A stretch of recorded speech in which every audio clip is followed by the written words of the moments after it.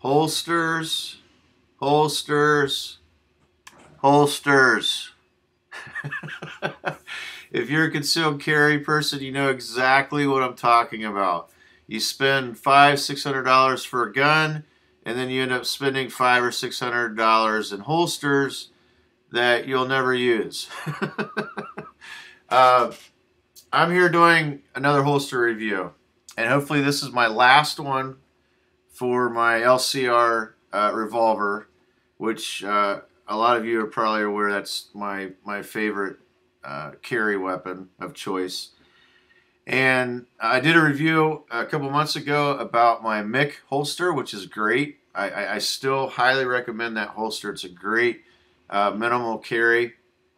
However, there's two downfalls with the Mick. One is in the summer, which I've realized now, I'm getting a lot of perspiration on that firearm.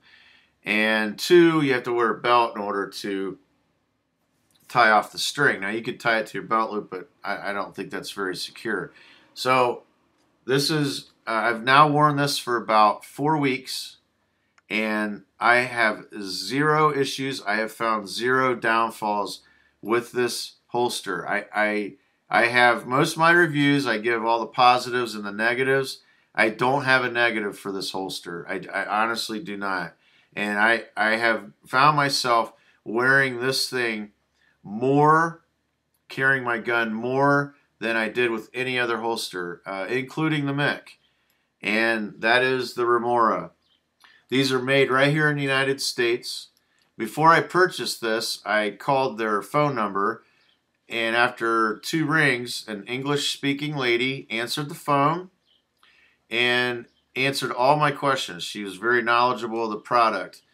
And my question to her was, I want something very low profile.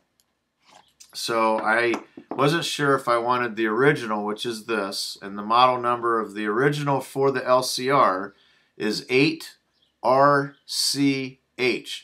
Now, they make these for probably every gun out there.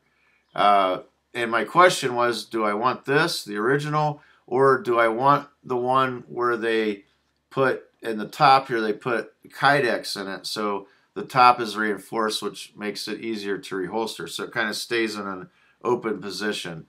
And once again, she was very knowledgeable of the product, and she helped guide me in the right direction. I ended up going with the original because I wanted this as low profile as possible. So this is how it works. I'm an appendix carry person, and there you go. Very simple. Very, very simple. If you're an appendix carry person, I highly recommend this. And I'm not sure if all the holsters are made this way, but at least on my gun, the LCR, has this little extra paddle or bill, if you will. And what I found is this is very important for appendix carry people, because there's a lot of appendix holsters out there that it's this part. It's just this triangle thing, and it's pointed, really pointed. This has a point, but it's soft. It's really, really soft. And it's just not comfortable. It digs into your stomach. This works really well because you have a natural line on your stomach down to your groin area. And after just a couple times of using this, I can now put this holster where that crease is perfectly on the crease in my stomach to my groin. And what that does is when I sit down, the holster, the main part of the holster is here, and then that little bill part is flat right here. So it's very comfortable. Nothing digging into my leg. And for those of you that are appendix carry people, I'm telling you, you will love this holster.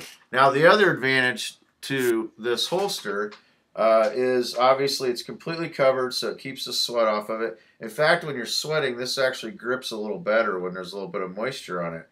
But if you relieve the pressure, you can take this holster in and out relatively easy, which I like because there's a lot of places you can't carry a firearm.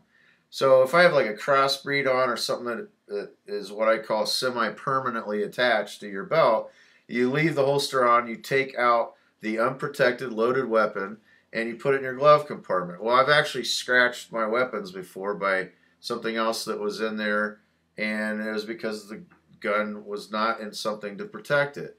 Now, the other nice thing is when I get back into my vehicle, I don't have to look around and keep the door halfway open to holster my weapon. I can be in a seated position, again, relieve that little bit of pressure on my belt and put it right back in there. It's out of the way of the seatbelt, very, very comfortable. As far as the holster staying in place, I've done yard work in this. I have been running around. I've played baseball in it.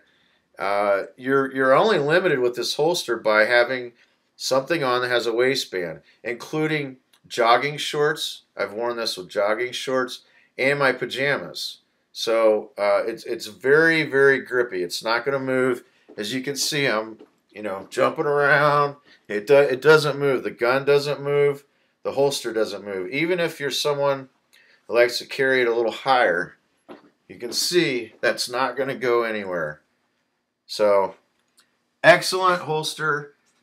Hopefully this is my last video on holsters for my LCR. And I truly believe it is, because with the other holsters that I've purchased, I've always had a negative included in the video review. This, I do not have a negative. There's so many positives. It's comfortable. It's low profile. It's made in the United States. You can call the company. They actually answer the phone, and very helpful. This was $23 with shipping, and I received it on the 5th day from the day that I actually ordered it. So this is Jeff with the Common Sense Camper, camping out.